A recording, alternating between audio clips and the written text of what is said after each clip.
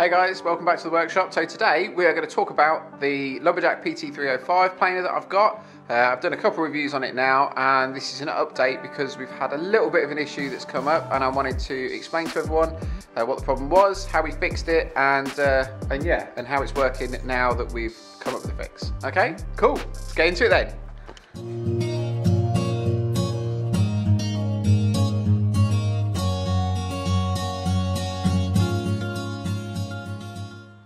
So before we start today, guys, I would like to ask a huge favour of you all. If you enjoy the content and you enjoy the videos that I put out, it would massively help the channel out if you could tap on the like over here, hit the subscribe button, which keeps you up to date when I put a video up, and if you hit the notification bell up here, what that's going to do is YouTube will notify you when I put a video up. Like I said, it massively helps the channel out, lets me know that you guys appreciate what I'm doing, that you enjoy the content that I'm putting up, and that I'm in the right ballpark with it all. Alright, cool, let's crack on. Okay then, so this is the Lumberjack PT305, their 300mm 12-inch floor standing planer thicknesser.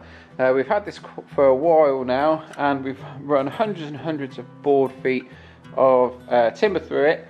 Really, really great bit of kit, something I genuinely love to use. I did a review on it a while back, and I noticed a couple comments on there from people saying that they had problems with the machine not feeding timber into it. So if you haven't used one of these before, it's got automatic feed rollers in here, just down here. What you do is you put your timber in and it hits the feed rollers and it pulls it through the planer. So you're not having to shove sticks through there, bits of wood, nice and safe. Okay, so what tends to happen in the workshop is that we will use a machine for a while on a big project, and then it might end up sitting there for like a month or two where we're off doing something else. So we hadn't had a problem with the machine, but I wanted to come back and check to see if we were having the same issue, which we were, right? I was going to put timber in, obviously everything was starting up, turning, great, go to put the timber in, feed it in, and it's not pulling through. Now this kind of blew our mind a little bit because it worked perfectly the last time we used it. I didn't know we were having any issues. So I decided to take it apart and have a look to see what the issue was. Okay, so we've identified that there's a fault, i.e. it's not feeding the timber through, so machine side's come off. I wanted to show you the process that we went through when we were trying to fault find the issue, just to see if this helps anybody. Just the process might help somebody in the future when you're having an issue with a machine. Okay, so if you'd seen the previous video, this is real simple setup. We have the main motor here, we've got the main motor here, and then off of the main motor it comes up and it powers the planer feed here. Off of that planer feed there's like a power takeoff bolt, I guess, which is this green one. This green one powers this pulley, and from that it goes into here, into a bunch of gears, sprockets, pulls this chain, which moves these two, which are the feed rollers. So we knew that's how it should work. So with the machine side off, obviously if you do this, do it at your own risk, don't blame me, don't lose a finger, don't muck around, it's not my fault. But so what we did, we took the side off the machine and watched it whilst it was running. Now what was happening is that all of this is spinning, everything's working, the belt isn't moving. Now, one of the first things that I did, one of the things that I mentioned in the initial review, was I really liked the fact that you could adjust this. So obviously if the belt begins to stretch, we can adjust this forward a little bit, backwards a little bit, just to get it to sit correctly, get enough tension on this belt. So that's the first thing we did. We tried to move it over a little bit more, get enough tension on it, and it worked. Well, no, we got the tension on the belt, but the problem we really had was, I don't know if you can see it, the bolt just here, and this is the lever. So there's only maybe, I think about maybe a mil and a half there to allow movement this way, which is the way that we needed it. Right, so to get the belt off, real simple. Might look a little bit complicated, but it's not, I promise you. And there was just a couple of things you need to do. First off, there is an Allen, you need a big old Allen key in here, and it's maybe like a 5mm, 6mm Allen key, and there's a 13mm, I think it is from memory, bolt head round the other side inside. Obviously spanner, Allen key, pop it, pull this pin out. Once you pull this pin out, this pulley then drops down. So that's the first thing you need to do. Obviously you're going to wiggle this belt around off of it. Then you need to be able to get in there, and you need to get it over the top of this pulley just here.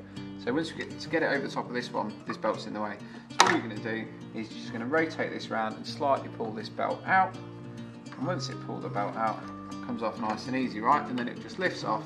You can loop it round and through, thread that back onto that pulley, put that onto here, just rotate it round, just gently move it over, and it will seat itself in those grooves, right? Job's good and nice and simple. So then it's just a case of engaging the belt, turning it on, sticking a bit of timber through, seeing if it beats. Okay, so this is the old belt. You can see here we've got like a nice textured surface. If we move along here, you can see this is where the belt has been slipping. It's all shiny and nice and smooth. Nice little direction of travel there, look. But yeah, so this was the issue. So we thought, right, we'll get this off. And we got this off and lined it up with a new belt. Now, the new belt was about, there was like a 5mm gap over here. So this one had obviously stretched out. Okay, so you think, stick it all back together, new belt, all nice and tight, and it's going to work. And it sort of did, and it sort of didn't. We had a couple of issues that we need to look at as well. So, a couple of things that are going to be causing you an issue if your planer isn't feeding correctly. First off, you're going to get a build-up of resin and just general muck on this table. So the first thing you want to do, or the first thing we did, was we got some acetone, cleaned this off with some acetone, and then got some machine wax on there, waxed it down, plenty of wax on there, let it dry, buffed it off. As you can see, we've got a nice, shiny, well, you can see the inside of it. That's how super shiny it is now. Second thing you need to check when you've got a planer with steel feed rollers is, are they clean now? Obviously, don't go putting your hand in the machine that's turned on, make sure it's unplugged and fully isolate before you do anything like this. So you've got one feed roller here and another feed roller here, and you can see the serrations on it. Now these aren't very big, they're, you know, well, I don't know, maybe like 1/4 mil deep, so real easy to be gummed up with resin, and same as for the table. So what we did, again, we took some acetone, we cleaned them, rotated them, cleaned them, rotated, clean, rotated. We did that to both feed rollers. Then what we did, put everything back together, tried to chuck some wood through. Did it work?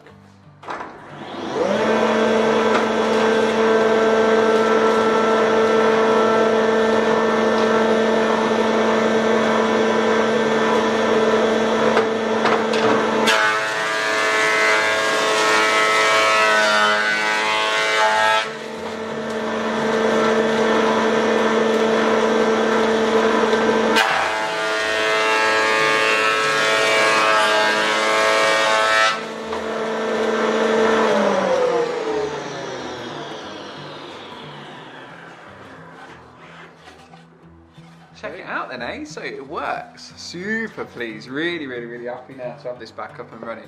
It's a really nice bit of kit. So why do I think it broke? So there's a couple of things. Well, why did I think there was an issue with the belt?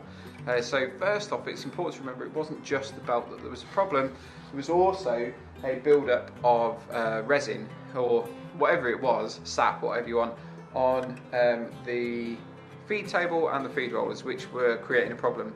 I wonder, could it maybe have been that there was a build-up and then it's put extra tension on the belt? I don't think that was the issue. I think what's more of the problem, personally, I think what's more of an issue is the fact that it's been extremely cold these last few months. We've had a quite cold winter, well, we've had a cold snap in the winter, and I know for some guys, you know, -10°C isn't particularly cold, but here in the UK, that's mega cold for us. And I wonder whether maybe these machines have been sat in a workshop, in a shed, with that lever engaged, so tension on the belt, and maybe think of it like a bandsaw blade. So obviously whenever you use a bandsaw, you need to loosen the tension off, because otherwise that blade's going to stretch out and then it will end up snapping at the weld point. And I wonder whether that's maybe what's happening with these. Maybe there's something to do with the materials. I'm not a huge material science guy, but maybe there's something to do with the materials in the belt. Maybe Lumberjack maybe need a belt with extra reinforcement in there to stop it from stretching.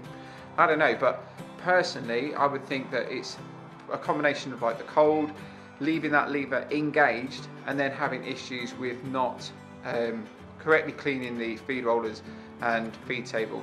As with any machines that you've got, waxing the table, whether it's your table saw, anything that's metal in a workshop wants to be waxed to stop it from rusting up, and a feed table on a planer is no different. It just gives it that nice smooth surface and it protects it. And then those feed rollers, get those cleaned. I used acetone on mine because it just dissolves everything. So yeah, that's a really good thing to do. So how do we fix it? We changed the belt over, we retensioned the belt with that little Allen key, we have cleaned the feed table and waxed it, and then we cleaned the feed rollers, and we're good to go. If you've had this same issue, I really would appreciate a comment below just to let us know what the issue was, because I've been chatting to Lumberjack to try and get this sorted out, because it's a really, really good machine that's been let down by a small little niggle. Now, just one of those things, right, when you bring a new product, but I would hate for a company who are clearly trying to make an effort to bridge that gap between like the cheaper Screwfix brand tools and some of the more expensive like Axminster tools. I think even now, this, when it's for sale, is like 900 quid, maybe just under 1,000. And then when you look at your other options for a 12mm floor standing planer, you're talking like 1,800 quid. And the cheaper ones than this, you're probably talking like £400 or £500, nowhere near as good as this one. And this even gives the more expensive ones a run for its money. So yeah, so I think it'd be a real shame for a company like Lumberjack that's really trying to put the effort in here and provide quality tools at a low price to get screwed up by a little niggle. So if you've had any issues, please let me know in the comments below. If you do have the problem, try these fixes first. Try the acetone, sorting out the feed rollers and cleaning and waxing your bed, because that's always the first thing you should be trying. And yeah, I hope we've helped somebody out. Let us know below. If you could do me a favour, like I said earlier, comment, like, subscribe, ring the notification bell. It really helps us.